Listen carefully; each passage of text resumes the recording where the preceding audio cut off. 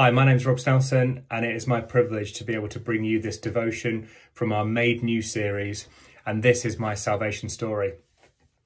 I grew up in a warm, loving, caring family, and I have really fond memories of my childhood. Lots of happy memories, spending amazing time with my mum and dad and my sister and my extended family. Church to me was weddings, funerals, and when I was a scout, we had to march through the village in our formal uniform once a month towards the village church. And we sat in the village church on the the balcony, just causing mayhem by probably flicking things off the top onto people below and all sorts of stuff, because we were bored, we were fed up, we didn't want to be there. And all we wanted to do was get out and mess around outside. And those are the only experiences of church I had.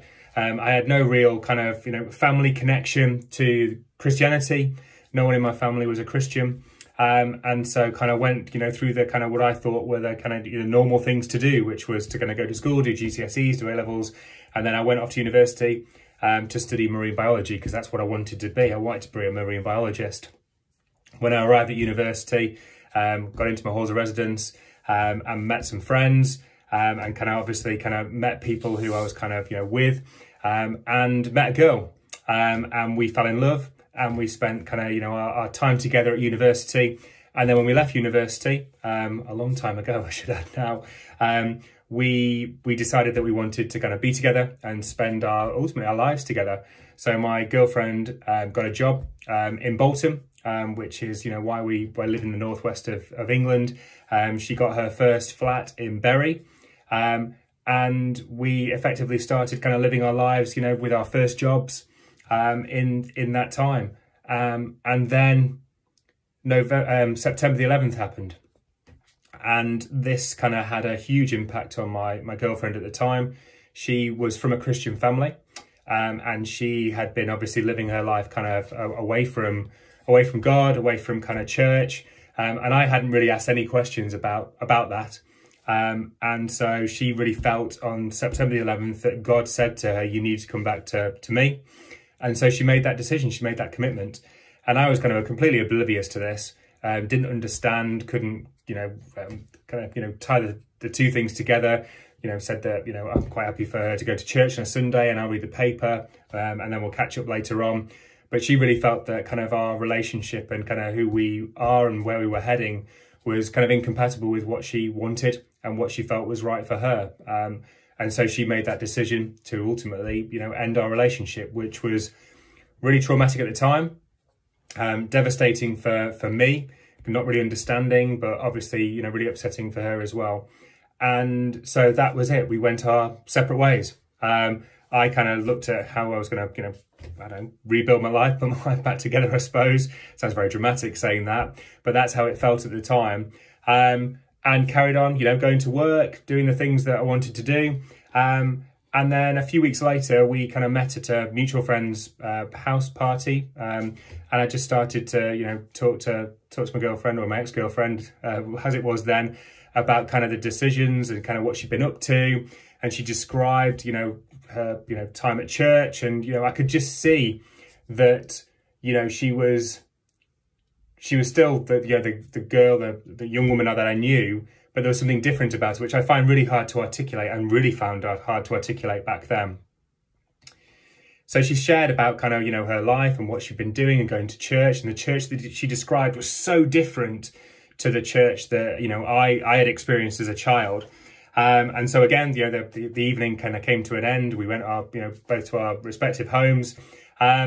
And I just really felt, that I just wanted to understand more about this decision that she'd made, and about this this church that she'd, started to go to and learn more about it, but just want to check it out, really.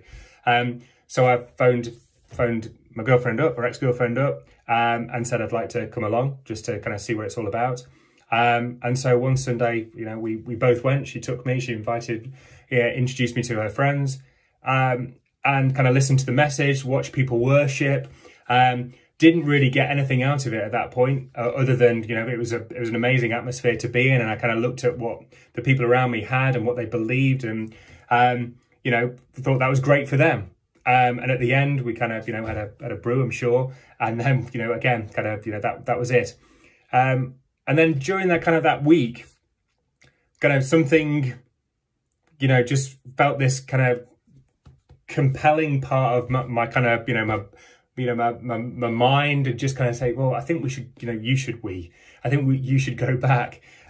So I phoned up my ex-girlfriend again and said, I'd like to come back again the following week.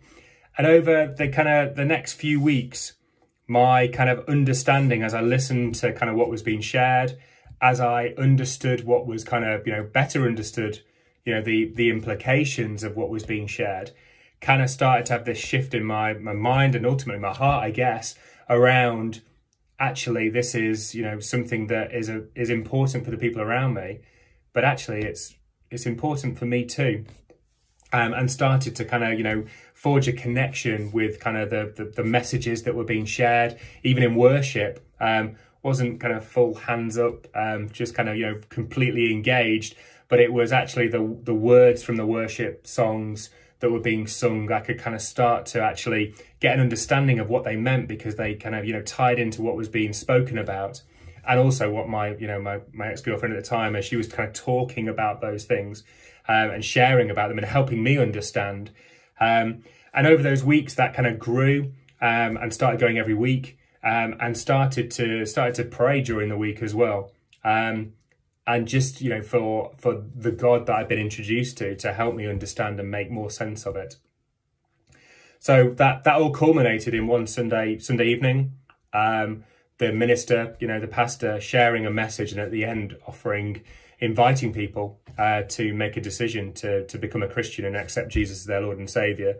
And that was in November 2001. And I gave my life to Jesus, in that night service. Someone prayed with me straight after, who has now become a lifelong friend, who we've kind of, just incredibly close to now. My ex-girlfriend, we kind of talked about kind of, that decision and about what that meant for us. But that led ultimately to, us becoming engaged, us becoming married and buying our first house and moving into that house when we got married together. And we've lived for Jesus, and we've lived this amazing life for the last 20 or so years. And it's been absolutely amazing. And it all kind of ties back to that, that moment that my girlfriend, all that time ago, had that encounter with God. Right after September the 11th had kind of, happened and hit the news, and that led to my ultimate salvation, and us becoming, the couple that we are today, with our beautiful family, but with Jesus and with God at the center of everything that we do. That's my salvation story. It's been an absolute pleasure to share it. Make sure you kind of, look out for other salvation stories that come up shortly from Audacious Church. Thank you.